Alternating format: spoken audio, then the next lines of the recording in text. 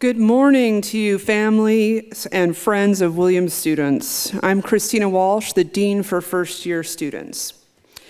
We're so glad you're here this weekend and brought such gorgeous weather with you, at least until tomorrow, I think.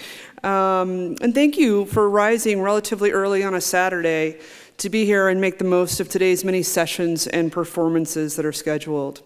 And we do hope you are enjoying yourselves and getting to know the college and your students' lives on a much deeper level while you're here.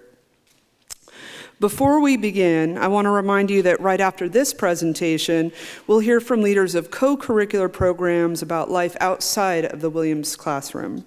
And at 11:30, President Maud Mandel and Dean of the College, Gretchen Long, will be here to share their thoughts and answer your questions at what we call our Family Day Assembly.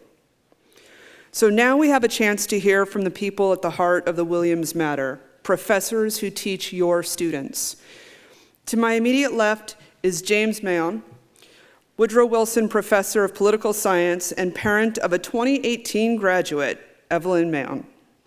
James will speak for his colleagues in Division II, which is Social Sciences. To James's left is Protik Majumder, Barclay Jermain Professor of Natural Philosophy and Chair of Astronomy, who is in the 30th year of teaching in the Physics Department at Williams.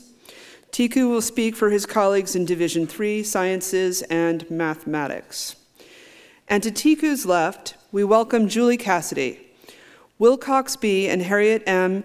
Adsit Professor of Russian. Julie's research focuses on performance in the broadest sense of the word, in Russian culture, including 19th century Russian theater, Stalinist cinema, and Eurovision Song Contest. I want to take that class. I want to take all these classes. Julie will speak for her colleagues in Division I, Language and the Arts. Each of our panelists will give a brief overview of their third of the Williams curriculum, and then they'll open it up for questions, which they are very eager to answer. So get your questions ready. We'll let Protik begin. Let's give them all a warm welcome. Thank you. Good morning, everyone. Thanks for being here and getting up on a Saturday morning. I'm glad the weather looks beautiful. Just to make the record very clear, also a parent of a Williams student. So my daughter graduated in this funny way that has become much more common lately. She was a 22.5 grad, and you all know what that means. That there's a lot of, in her class there, I believe, mid-COVID, in the middle of her experience, there were 75 students who graduated in December of that year, so to speak, and so we had a little ceremony in here because that was actually a pretty significant part of that class. So, I mean, that gets to an interesting question about what it was like here in the last few years and what the lasting effects of that all be. I'm sure we can get into that. I just say just a couple of words in my 30 years, and we were just reminiscing that Julie and I actually arrived at Williams on the same day in the fall of 1994, essentially. We started teaching in the same year.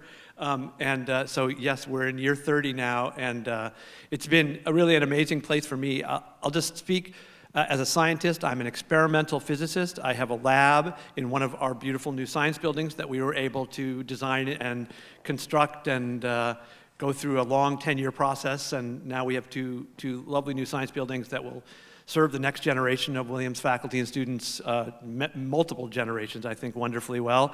So I have a lab in one of those buildings where we study the structure of certain atoms, in particular lead atoms at the moment, using lasers as spectroscopic tools. So I have students who build, design, make, analyze data, go to conferences with me, publish papers with me, and I couldn't do the work I do here at Williams without them. It's a collaborative project, the kind of work we do, and so many of my colleagues who have lab science programs and having wonderful undergraduates is a reason that I came to Williams and a reason that I'm very happy that I made a great choice to balance research and teaching in this particular way. No graduate students, so the undergraduates get really active and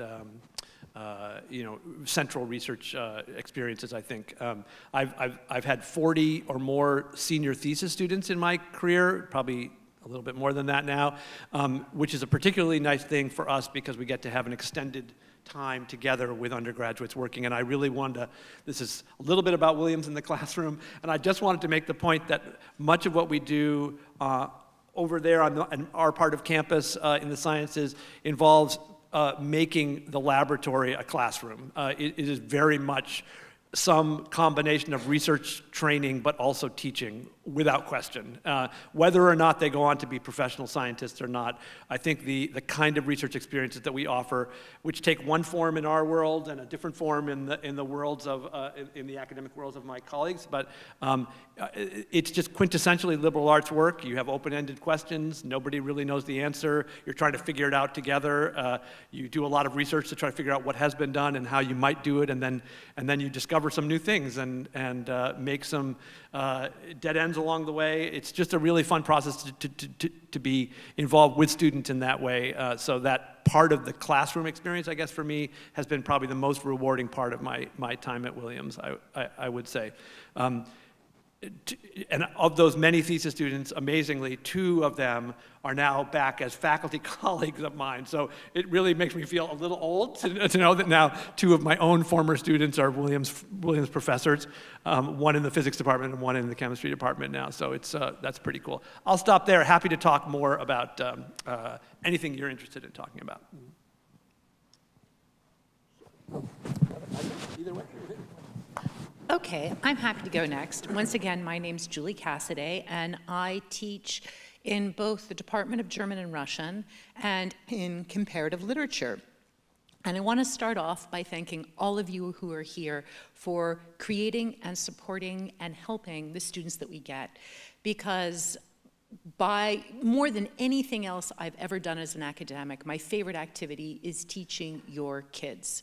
Williams brings the most curious, the most engaged, the most energetic students I've ever seen, and it makes my job a joy, and it really has informed what it is my students want, how it is they like to learn, how it is they don't like to learn. This has informed who I am as a teacher and what it is that I do in teaching in Division I, the arts and the humanities. As Tiku mentioned, essentially, I'm doing the same thing he's doing. I'm working with data, and we're answering questions that we don't have any clear answer to, students and teachers together.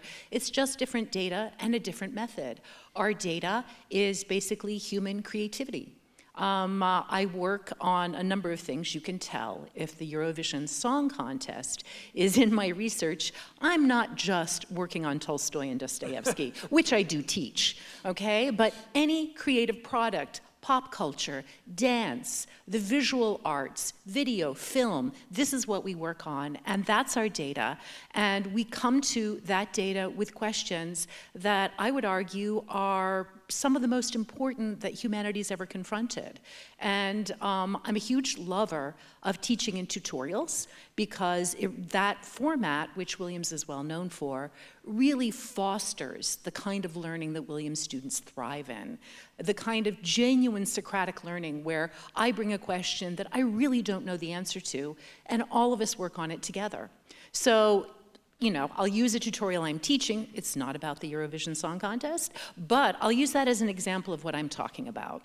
So the tutorial I'm currently teaching is devoted to Fyodor Dostoevsky's masterwork, The Brothers Karamazov. And this is a novel that, as I said, tackles some of the biggest questions humanity's faced. Why are we on this planet? Is there a God? What is the meaning of that God? What does it mean to believe in a God if there is unmitigated human suffering all around us? And if you've been listening to the news, you can realize this is a pressing question, not only for us, but also for the students I'm teaching.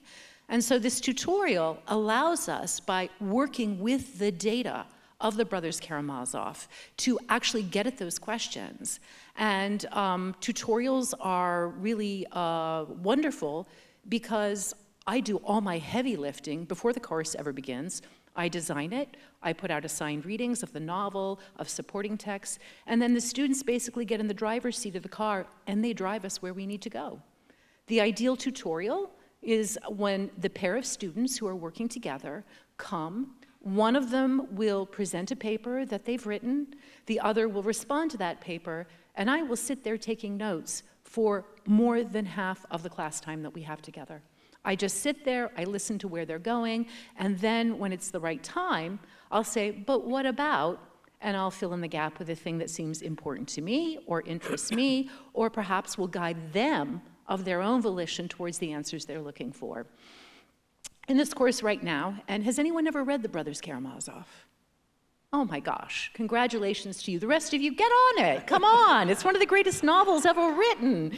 I'm lucky, I get to read this book once every other year or so. I know it pretty well, but we're about halfway through, and so the big crime, those of you who've read it will know what I'm talking about, has just happened.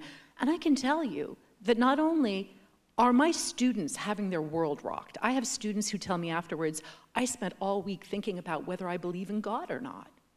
Okay? Or I spent all week wondering, what does it mean that my spiritual life is so nothing at Williams? And, you know, that was not on the assignment, trust me. I did not tell them to go there. At the same time, I'm learning from them. They bring new views, new ways of understanding this text to me that I've never considered before. I have students who write papers about their Brothers Karamazov I've never imagined and I've never read before, and it's incredibly enriching. And to my mind, this is, you know, not only these big pressing questions, but this method that we really love privileging at Williams, the tutorial, it really does an amazing job of giving our students, your kids, tools that they can transfer pretty much anywhere in their lives when they move on. So I'll stop there. Hi, everybody. I'm James Mahon. I teach in political science and political economy. And thanks for coming out. You guys, it's a beautiful day outside, and you know, I could be grading papers right now, and this is a lot more fun. But you have the alternative of going outside and enjoying a beautiful morning in Williamstown, which I don't think we're going to get many more like this for a while. So, like Julie, I teach tutorials. I'm doing actually both of the tutorials that I traditionally offer. I'm doing both of them this year. One of them is called The United States in Comparative Perspective, and that's what I'm doing now. And then in the spring, I'll do one on Cuba and the United States. My specialty in political science is Latin America, and my research is mostly about fiscal policy and, you know, how to design tax systems and so on, and also how to sell them politically. And I have had lots and lots of students write theses, and that's really enjoyable. In the political economy program, I teach the core courses, and mainly one of them, the first one, and I have taught with, they're taught with economists, so we have 2 people in the classroom, and I've taught with about 16 different economists over my career. I came here in January of 1990. Something about tutorials, I think, to just expand on what Julie says, you know, sometimes you get a little disappointed in them if they haven't done all the reading and they present a paper on one particular part of it and criticize the author for saying something, or for not saying something that is actually in the part that they didn't read. But most of the time, they're quite creative about it, and you can track students over the semester and see a kind of growth and also a kind of continuity, because most of them have kind of themes that they keep coming back to. I also have done through winter study, and you guys know something about winter study, travel courses, which I think are the very best use of winter study. And I've taken a couple courses to Cuba and one to Panama, and I've also done some alumni trips to Cuba, several. So those are actually part of the Williams curriculum too, I think. And in a way, travel courses during winter study can be something that changes a student's entire trajectory. And that's pretty inspiring to see, because you're right there when it happens, right? And by the end, they're raising questions that they hadn't even conceived of before. So that's pretty wonderful. So I imagine you all have questions for us, and I can imagine the kinds of things that you might have questions about. So we should probably open it up to you. Go ahead. I'm familiar with the tutorial system, but not everyone may not be. So do you want to describe maybe a little bit for everyone what the tutorial is and how it's structured? Repeat the question. Yeah, so the question was about tutorials. since these guys have already mentioned tutorials, maybe I'll just say every department offers tutorials in some format. The traditional, I guess you could say, the origin story is the Oxford model, which is the two students arriving, one having written a paper and the other critiquing it, and a faculty member to kind of oversee, just in the way that's been described. I think in Williams' way, we've kind of adapted that. So the physics department teaches tutorials, but they don't take the format that we just heard. But the essence is they're small classes. The faculty member always meets with students in pairs. One of the nice things for us is that in the sciences, particularly in physics, we teach tutorials where a pair of students work together and everybody's gotten assigned some very challenging problems, that is like homework problems that require independent research, reading textbooks, thinking, working together, and then coming with sort of partially completed problems and getting up to the board and actually running through their solution up to parts A, B, and C, and then here's where we got stuck, and now I could insert myself and say, okay, what exactly were you thinking would be the next step, and what was your argument like about why did you get stuck, and what to do next?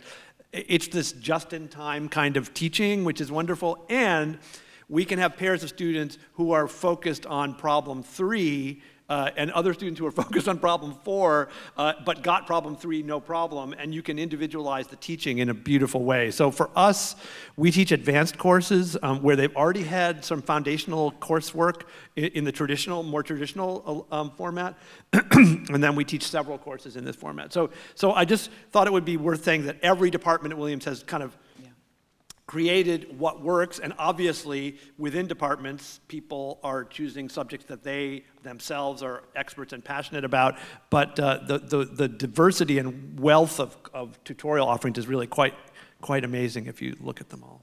Yeah, and perhaps it's also worth mentioning the skills that students are developing in these tutorials. I think Tiku described very nicely, this focus then in his department. The tutorials I teach, because they are focused by and large on literary cultural texts. I also teach another tutorial on political cults of personality in the 20th century. So that is a combination of more social scientific texts and also more, humanistic texts. But in both of those tutorials, the real emphasis is on writing. It's, students produce in a tutorial 6 papers in the course of a semester. And in my tutorials, they rewrite 2 of those papers. And this gives me an opportunity as a teacher to focus very, very closely on what an individual student is good at as a writer and what they might not be good at.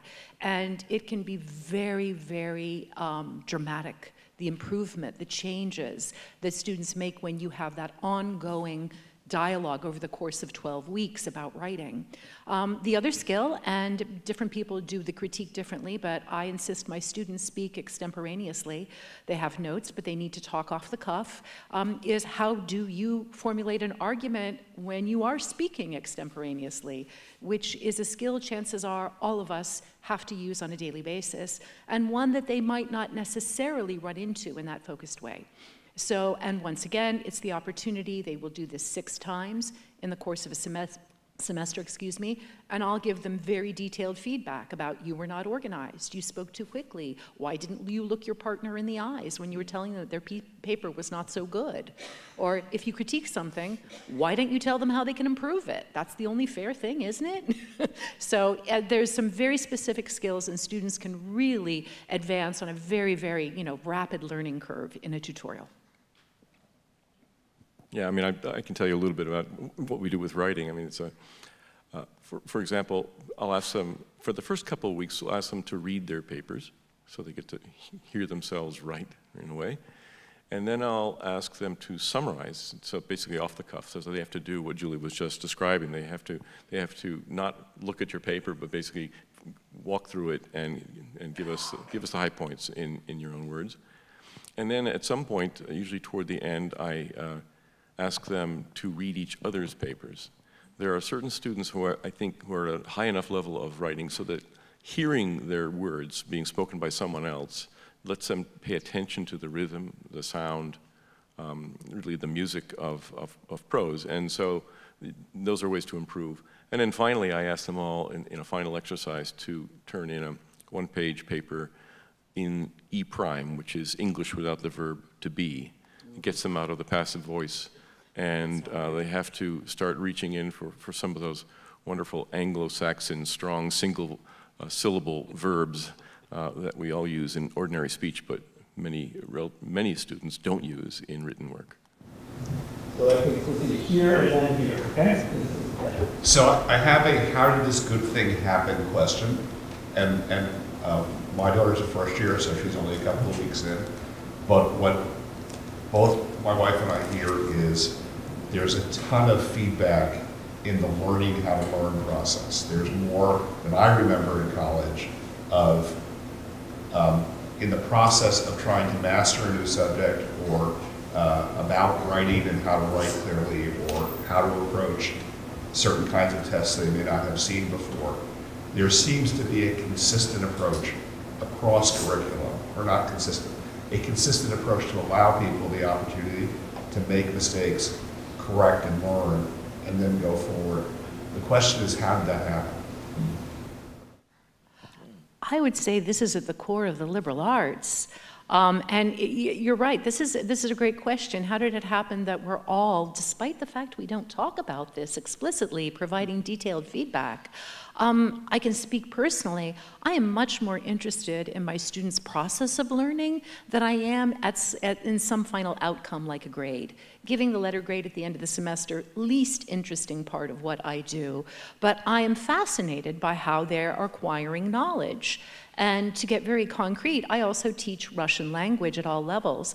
I love grading homework, okay? I'm also, one of the ways I can do it, I'm lucky. I have small classes, and Williams in general, compared to many schools, as you're well aware, has very small classes. But right now, I'm teaching advanced Russian to 5 students. I can tell each and every one of them, you need to review this. You haven't memorized that. You're doing great with the other. And that actually, I derive pleasure from it. So I'm guessing my colleagues are the same way. Yeah, just a couple other comments on this. It's an interesting question. First of all, I think it's important to note that there's structural there is some structural control, even in the very diverse way in which we teach. Nobody is telling any of us what we're doing in the classroom, and so organically, your question, sort of how is this happening? So there is some overall sense of good ideas get spread around. There is support, talking about how students learn to learn. It's not just from us, it's from peers. I think it's really important to note that it's from peers, it's from support services throughout the college, which have, in my 30 years, have become dramatically better in terms of like the support for students who are struggling in particular ways to get what they need early on so that they can get back on track. So it really has to be said that the administration, the deans, the other sorts of resources have I think grown up. The peer learning I think is really important because that's not just having TAs helping to run TA sessions, which we do in my department, for example. It's having a senior working with a sophomore or a freshman in the lab, showing them what that's about and how to do it, with me not even in the room. It's having, it's this sort of working together on problems and learning that, oh, you think this way and I think this way about that. Maybe we can help each other and teach each other how to do it. But I do think that, in particular, the last thing I'll say is in particular in the STEM field, we have a lot of students who arrive at Williams that exceedingly good at what got them into Williams in the STEM field. They know a ton of stuff. They've memorized a ton of stuff. They know, they have a lot of information content in their heads, and they have really good memories. There's a point at which I almost feel like there's a moment where we, in particular in a field like mine, where we have to unlearn some of that, and maybe the first test is an example of when they might realize that, oh, wait a minute, this is a problem you're assigning us on the exam that we never saw anything like in the, which problems that, which lecture did you explain that problem in? And this happens, interestingly, particularly for people who come from systems international students who come from systems that are, educational systems that are quite different, where it might be the case that they don't immediately confront problems that are new problems in a situation like that. So there is a sense in which we're trying to kind of like break down the sense that physics, for just as an example, is a set of facts that we learn, and try to then build up this notion that we're trying to draw information from different places and creatively come up with an answer to a problem you've never seen before. Because that, speaking of the essence of liberal arts, that's what we want. Because undoubtedly, whatever job they have next or wherever they go after Williams, they will immediately be confronted with a problem they've never seen before, and they'll have to draw from various things, from maybe many courses. They'll have to write, they'll have to present, they'll have to reason, drawing things from various ways. So that's, I think, the goal that we all share. It takes some different forms, but it doesn't. It's not a complete accident, I guess, that it happens. So, questions? I think there was a question up there. I just had a quick question on tutorials. Do you have is there a certain time, should they wait until they're older to take those, and should they plan to spend significantly more time for tutorial than for an average class? I can take that. Okay. I mean, we teach them at different levels. So I have one that's, the course number generally gives them a clue.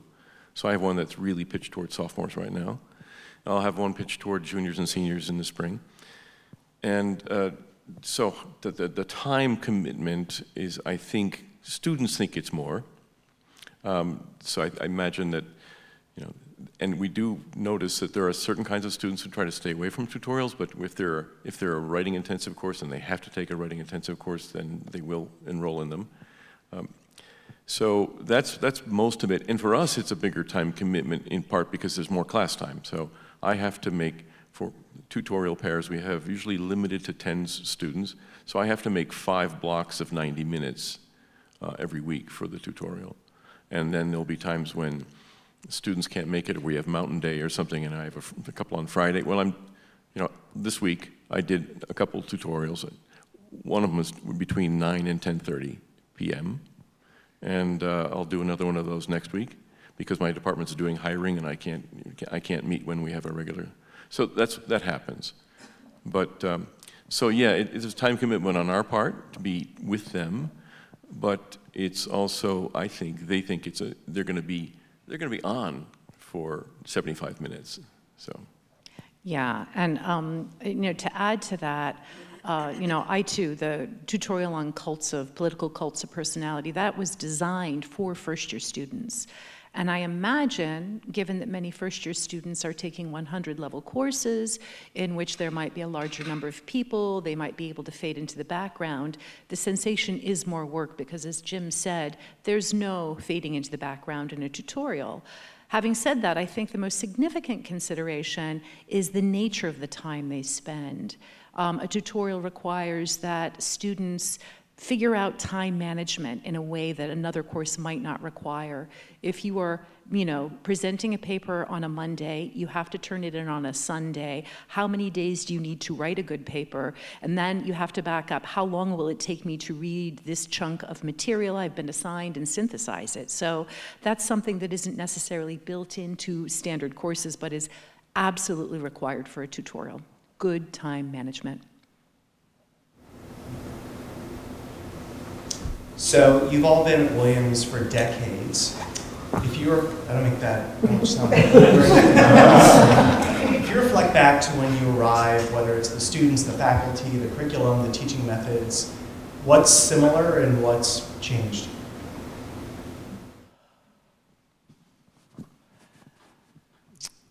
I'll just take a quick crack. I'll start. I think that the essential features haven't changed for me in 30 years. That is some of the things we've been talking about already, about the close connections with students, the developing skills, being able to individualize our education to students in a certain way and watch their growth and over time. And so for me, that's been a constant. I think that some of the things that have changed are more external. I think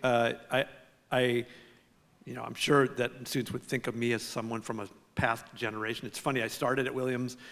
My kids were born in my first twins were born in the fall of my first semester, so the Williams students seemed very grown up to me. And then slowly my kids grew up, and then they became the same age. And my twins are now next week turning 29. So now the kids are seeming younger to me than I remember. But there is this sense in which I think in 30 years, one thing that's happened without question is that the diversity of the Williams student body has dramatically changed. I think that's a wonderful thing, but it has presented, I think, us, and if you add diversity of backgrounds, and COVID, for example, in recent years, there has been a big challenge, particularly felt maybe in STEM fields where preparation gaps have become a thing that we have to really confront. That is to say, we have students equally smart, equally excited, equally passionate about studying subjects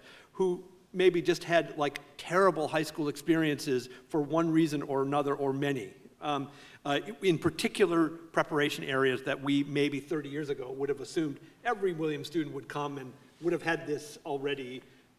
So I think it's made it challenging for, to speak personally, for me as a teacher, to learn how to become more, to learn how to be even more accommodating of students with lots of backgrounds who, after a year at Williams, maybe are going to be in wonderful shape to just take advantage of everything, but arrived at Williams with a sense of like, okay, there are some extra resources we need to invest, whether it's writing or math skills or whatever. so that's been one of the things that I think has been actually a great lesson to learn. And even if COVID is really a thing of the past, in terms of the extremeness of what we had to deal with and what students in middle school and high school had to deal with, it's going to be a long-lasting lesson for us. So that's one thought. I would also add, in addition to the student body becoming more diverse, the faculty and staff at the college has become more diverse by whatever criteria you'd want to use, whether it's race, ethnicity, religion, socioeconomic status. And that seems to be a pretty significant change for a place like Williams, which, 50 years ago, 70 years ago, really was a bastion of white wasp men. So, that seems pretty significant to me. Also, what we teach is much more diverse. I had the opportunity to look at some old course catalogs from mid-20th century, and they're very slim. I mean, Williams taught a narrow range of acceptable topics, did it well, and we are teaching so many more things in response to the fact that the world demands that. The last thing I'd add, and this has to do, I think, very much with the era we live in, the fact that today's students have had to go through the pandemic. In the time I've been at Williams, I've seen students are more anxious and they're more aware, self-aware of their anxiety, and that's something that has, on a certain level, it makes me sad to see people so young who are so aware of the things in the world that threaten their security. On the other hand, I'm very impressed by their self-awareness, and it's created changes in my teaching and my communication with them that I truly appreciate. Yeah, I would say one of the things that I've done in response to that is that I normally try to bring every student into office hours because we routinely find that the people who come to office hours are the ones who don't need to come to office hours. So I sort of require people to do that and get to know where they're at and what their background is and how the course is sitting with them, what they might feel challenged by, and so on. And I can say also a little bit about COVID, because COVID changed, I think, a lot of people's teaching in a way that's permanent. In my case, it forced me to do something I was thinking of for a long time, which was the flipped classroom, which is where you will do a video over a PowerPoint presentation and record it as a lecture that the students can look at anytime they want to, and usually 20 to 30 minutes. And the idea there is they can look at part of it, they can look at all of it, but it's doing something that you would do in the classroom, but now you have more room in the classroom to do discussion. So And for me, that was a real gift. I basically have gone to it with all of my courses, just because this is the sort of thing that with 75 minutes twice a week in a 12-week semester, I always felt a little crunched. And now I can put the material online. They can get it when they want to in parts. They can look at it several times. They can look at it before the exam. And that was a benefit of COVID. And of course, during COVID, that was done in part because we were on the fly arranging additional sections for some people. You know, somebody got sick, somebody else you know, couldn't make it at a certain time, or somebody else is quarantining, they're in the room. We have to figure something out. And so putting it up online made it really easy to be flexible. Just one thing to add to that. It's worth knowing for you that Williams is, like many institutions, in a big demographic shift. We have a lot of retiring faculty. I guess I would put us in the category of that demographic bubble. We're not going to be here forever. I think one of the exciting things is that the very opportunity to hire tremendous numbers of new scholars and teachers to Williams, as Julie said, has diversified the faculty tremendously, both in terms of their embodied diversity, but also what they teach, and how they think about teaching. And I would say that they are coming from a world of much more intentional focus on pedagogy and what kind of pedagogy works. And so some of the old folks have been forced to kind of like maybe slowly move in a direction that perhaps we should have been moving even more in terms of things like the flipped classroom. But every new faculty member at Williams is arriving knowing everything about what is best practices and just are incorporating this in natural ways. And I think bringing us along, I've been really inspired by my young colleagues in how committed they are to some novel ways of teaching, which is, I think, really, really healthy for the institution.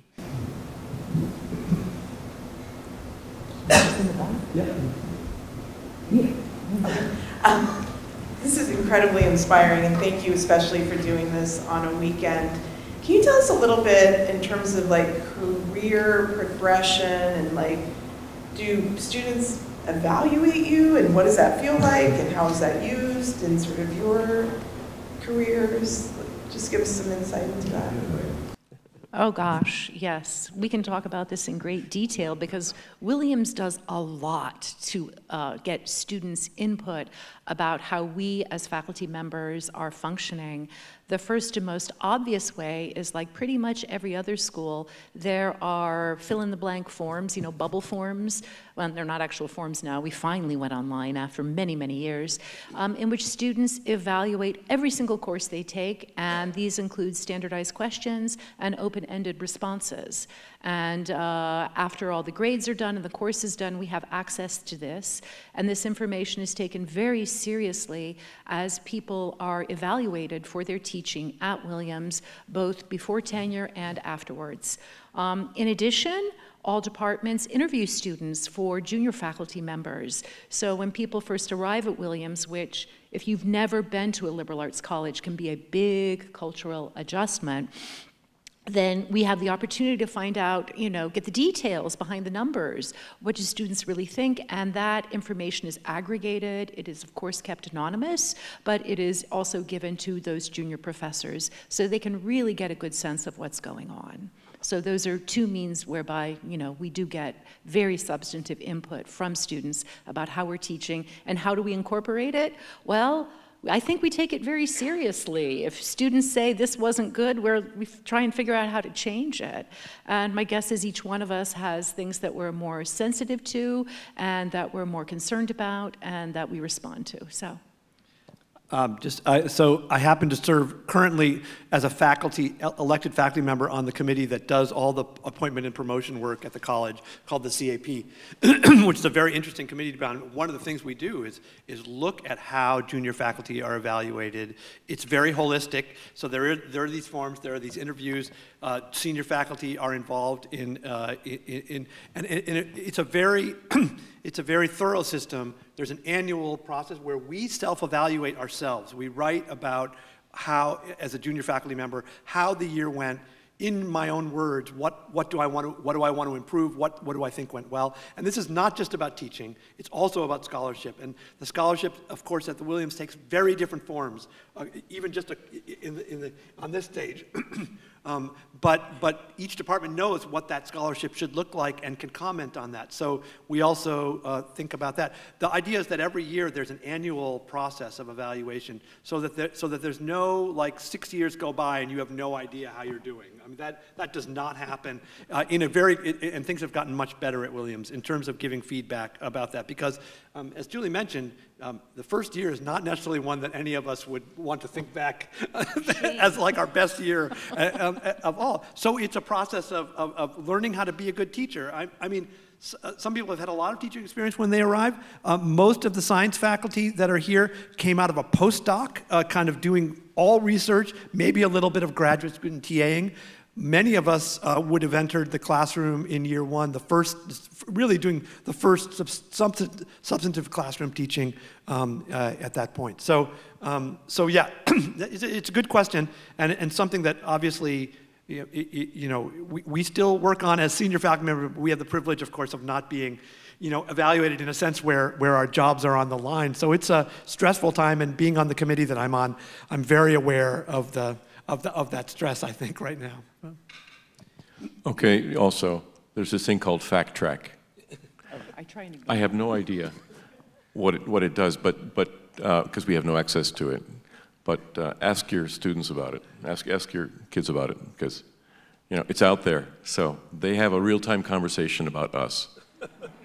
It's kind of like Yik Yak for faculty, for evaluating faculty. So. Yeah. And I want not to know what's on that, so just to be clear. Thank you. Thanks again for your presentation. Would you describe some of the ways that you collaborate as faculty members across divisions, across disciplines?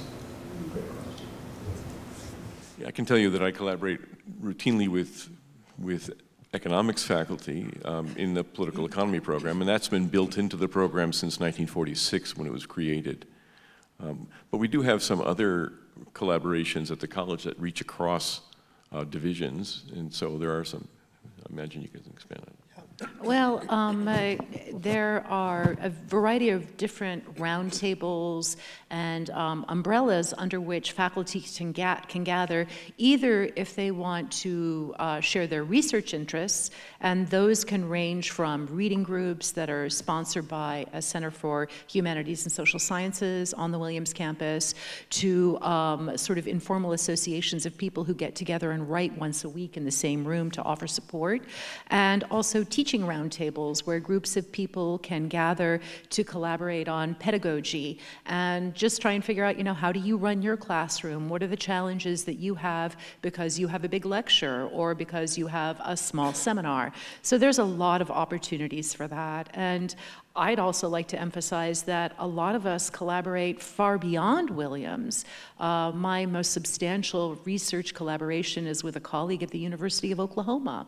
And the great thing about Williams is that we get ample support as academics and as intellectuals for any of this and all of this, which is really, really nice.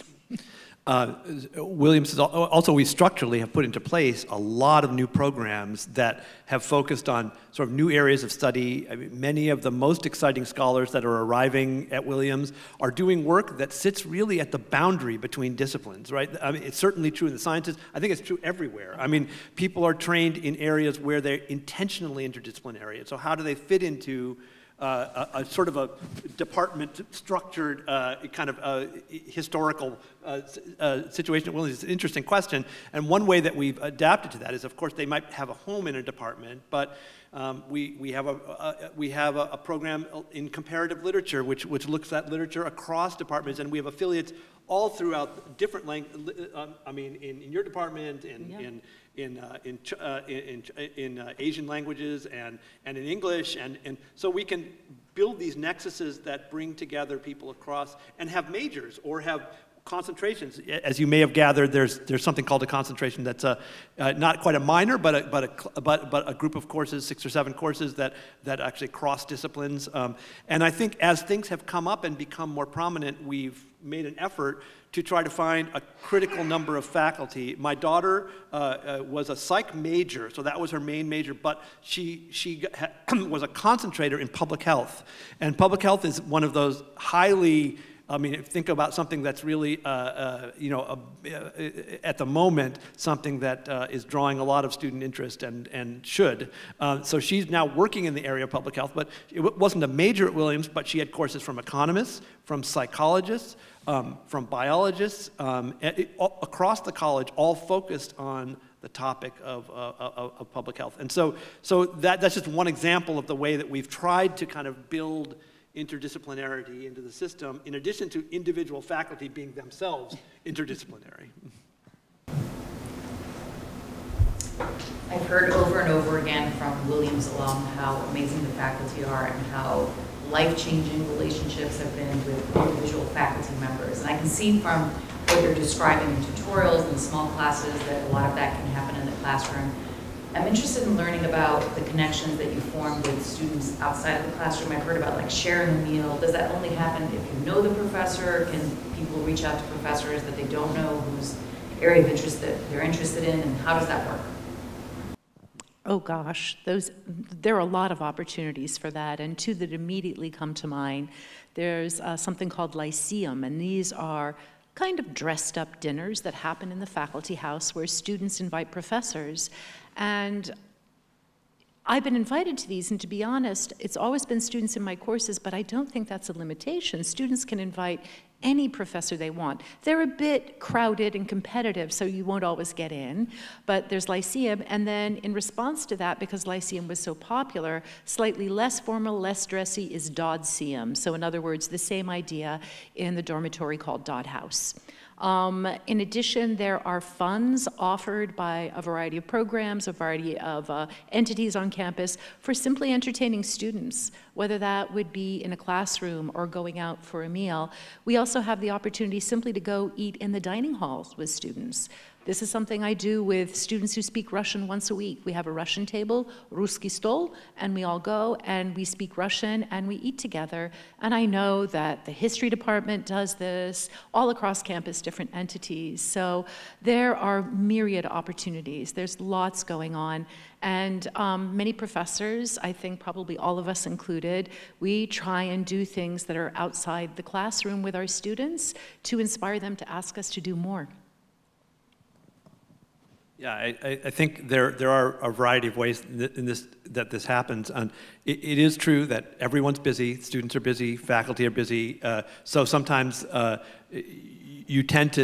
students tend to cluster in the departments or the professors that they know well. How much students are able to expand probably depends on whether they happen to have an interesting overlap with them for other reasons, like there are faculty members who participate in things on campus, either with activities, with student groups, with musical activities. I'm a French horn player, and I play in the college orchestra, in addition to a number of other groups that I've played in over time. And so I've gotten to know some students way outside of physics from being just sitting on the stage and playing music with them. So there are a variety of ways to do that. I think faculty are open to this, to that, and I think it's really fun to get to know students outside of one's discipline. Final thing is that we teach classes not just to majors in our own, maybe by the time they get to upper level tutorials or they're working in my lab, they're physics majors or they're in our department. But I teach a course in, not surprisingly, a non-majors course that actually does the physics of music because I'm interested in both. And so that course is entirely not physics students. So I think that's another way that when we teach broad introductory courses that are to first years who aren't going to be majors in our definitely, it's a wonderful opportunity to reach across and meet students from very different subjects. Oh, I forgot my favorite way to eat with students. The Russian program has an annual potluck dinner in which we take students to the grocery store, we get them recipes and ingredients, they cook the food, and we all get together and eat. And we just had that about a week ago, and it was spectacular. It was delicious, yeah. Lots of fun. So that's actually a plug for teaching your kids to cook before they come to Williams.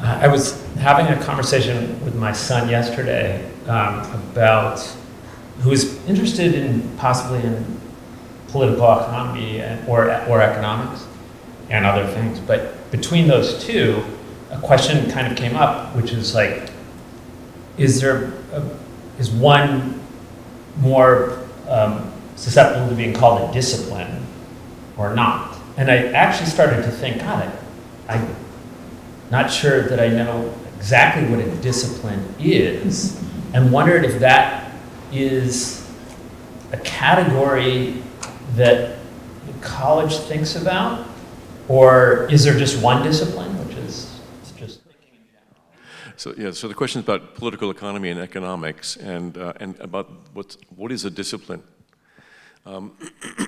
Because when we say something's interdisciplinary, we're kind of assuming that there are disciplines that you can be right? So, yeah, so with those two cases, clearly economics is a discipline, and it is something that has, you can see it because the major is very structured. Introduction to micro, introduction to macro, in that order, and then intermediate, some kind of class in between, and then intermediate macro, or micro and macro, then econometrics, and then on to there are things in a senior seminar. So it's much more structured.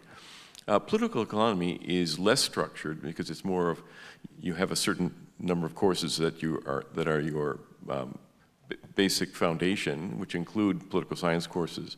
But then it's more of kind of 3 core courses, and then pick from a few categories type thing. And it is meant to be interdisciplinary, and is meant to, in some ways, to contextualize economics.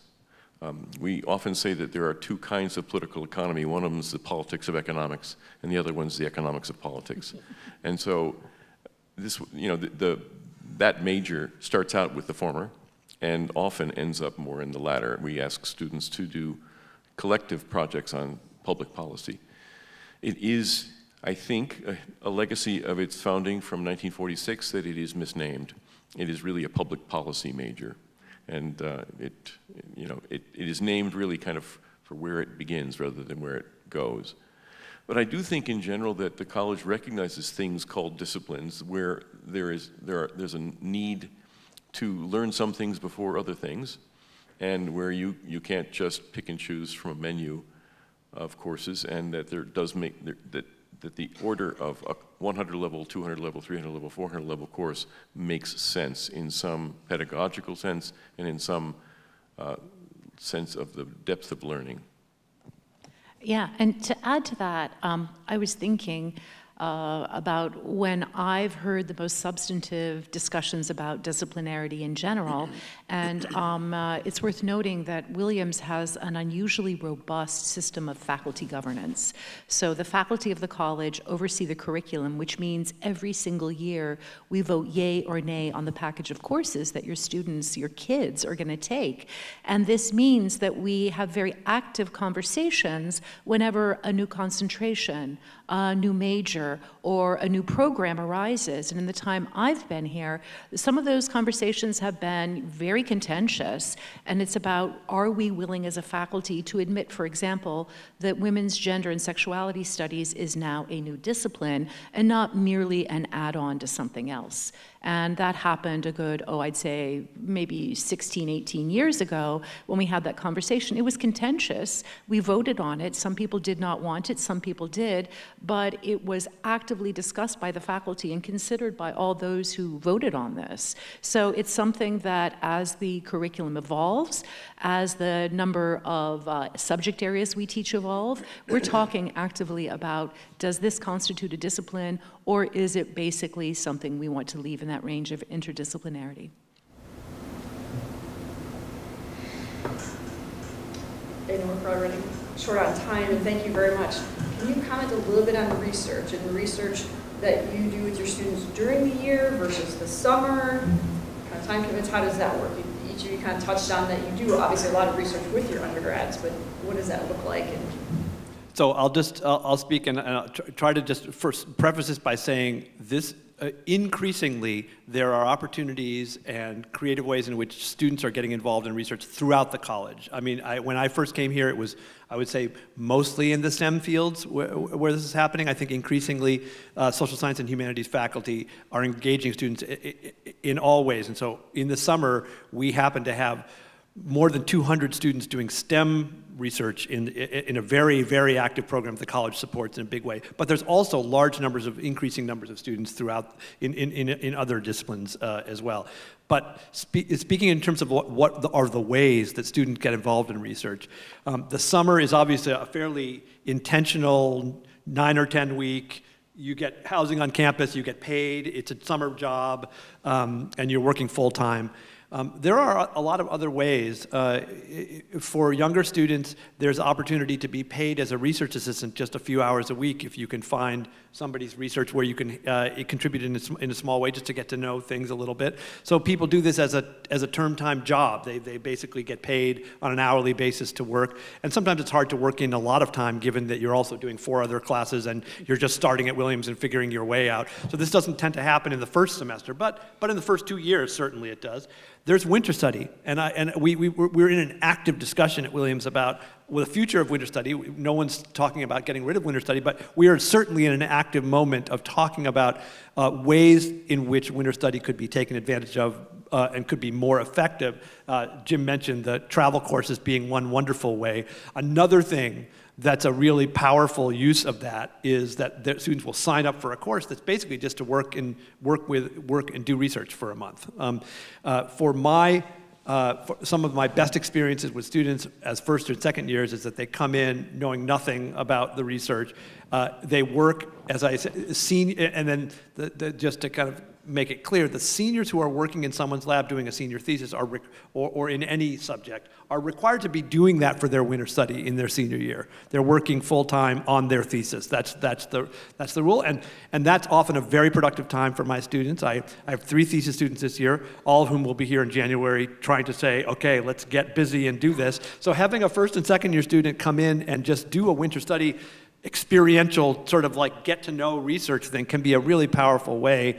And some of my best experiences with future thesis students have been those who started in this kind of earlier time. In fact, the 2 faculty members who are here, who were my former students, both started as sophomores working in my lab in winter study. So term time research assistantships, we can often help them with summer internships elsewhere if they're thinking about doing research elsewhere, but also summer research and winter study. So there's a lot of different ways. And then by choice, doing a senior thesis in the STEM fields would be for those who are really interested in diving deeply into a subject. It's not every student does this, it's not required at Williams. We have a very unusual department where, for example, this year we have 22 physics and astrophysics majors and 17 are doing theses. So we have a very unusual situation in which we have students who are really all in on getting involved in research in this particular way, but certainly it happens throughout the college in different ways. So yeah, it's a little crazy. You know, one of the things that people haven't asked us about, but is sort of in the category of things that have changed, and you might imagine this,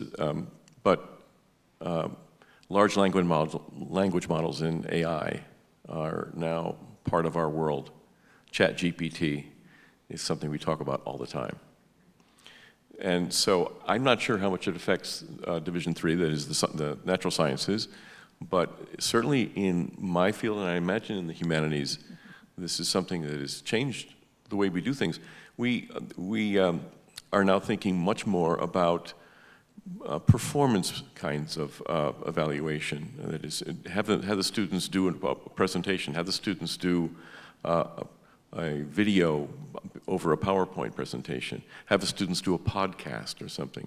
We're bringing the standard paper assignment that says, tell us some themes from Paradise Lost. It's something that ChatGPT will do really, really well. And so we have to come up with prompts that are specific to particular works, and ask for citations, and design things so that they're not so easily confected by a computer program. And of course, this is a moving target. If you pay premium, you can get ChatGPT 4. They're working on ChatGPT 5, which includes images, and so. Some of us are really going to have to change things, and that does have an impact because we, in a 12-week semester, if you have 24 or 25 classes and you decide to take something from outside the classroom, like a paper, and bring it into the classroom, you've just lost 75 minutes that you were using for something else. So, yeah, that's something that's a challenge, and I imagine you guys both have seen this. I think all of us are dealing with this in different ways. It's certainly early days, and it is a little scary to think where it's all going. So far, I gave ChatGPT my quantum mechanics midterm just a couple weeks ago, just out of curiosity, and it didn't do very well. So I think I was reassured that, as so far anyway, that like. I've also, in the tutorial on the Brothers Karamazov, I get around this problem. I don't give them essay prompts. They have to come up with their own topics. And I'm guessing ChatGPT would do a really bad job of coming up with an interesting topic on the Brothers Karamazov, so.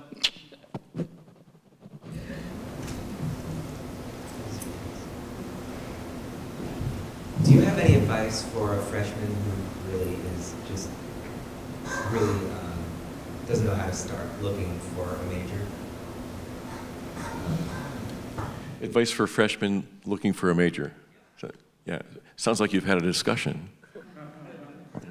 Well, our first advice is, if you're in your first year, you don't have to declare a major right away. You don't do this until the second semester of your sophomore year, and this is the time to be taking relatively broad courses, core courses, at the introductory level. That does make sense to get a sense of big portions of each field so that you know, yeah, I like this, I'm good at it, or I don't like this. And so, one of the things I would say not to do is to just jump into a 200 or 300 level course because the titles of the course sounds attractive. It could be very interesting, and they could really like it, but it might be a smaller slice of the field that they're trying to decide upon. So that really, if you want to have a broad sample of what goes on in that field, the introductory courses are really a better way of opening that door. To that, I would add two things. One of them is beware of what I call high school autopilot. All the students who come to Williams are highly motivated, and they have excelled in everything they took in high school, and they are accustomed to having a high school schedule that has math, some science, some English, some history, something like this, and so they think they should continue doing that. They don't have to. And it may be that that is what, the particular person you're working with wants to do, but you've got to start trying things that you never had the opportunity to take. That could be sociology, that might be astrophysics, that might be Russian. Yeah, tell them to come to me. I've got space in my class, clearly. So try the things that you didn't even know that you could study. So that's the first one. The second one is be an active user of what Williams students call shopping around. So students have a good, solid week and a few days to decide their final schedule of courses in every semester. And in that period before that deadline happens, they can go to a variety of courses and just check it out. And so let's say you think you're going to take, macroeconomics, but you're really curious about this dance course. Just show up for a day of the dance course. You'll see who teaches it, you'll see what it's about, you'll see what they do, and you'll figure out, oh, either I do want to take this, maybe even this semester or in the future, or no, that's not what I thought it was and that's not what I want. So there's nothing like using your own eyes and ears to find out what something's about. So shop around, take yourself to more classes than you're actually going to sign up for. I think next year we need to schedule a session for at least an hour and a half, because this has been a remarkable discussion and really excellent questions from the audience. Thank you so much. Let's give a round of applause to our phenomenal faculty. Great to see you.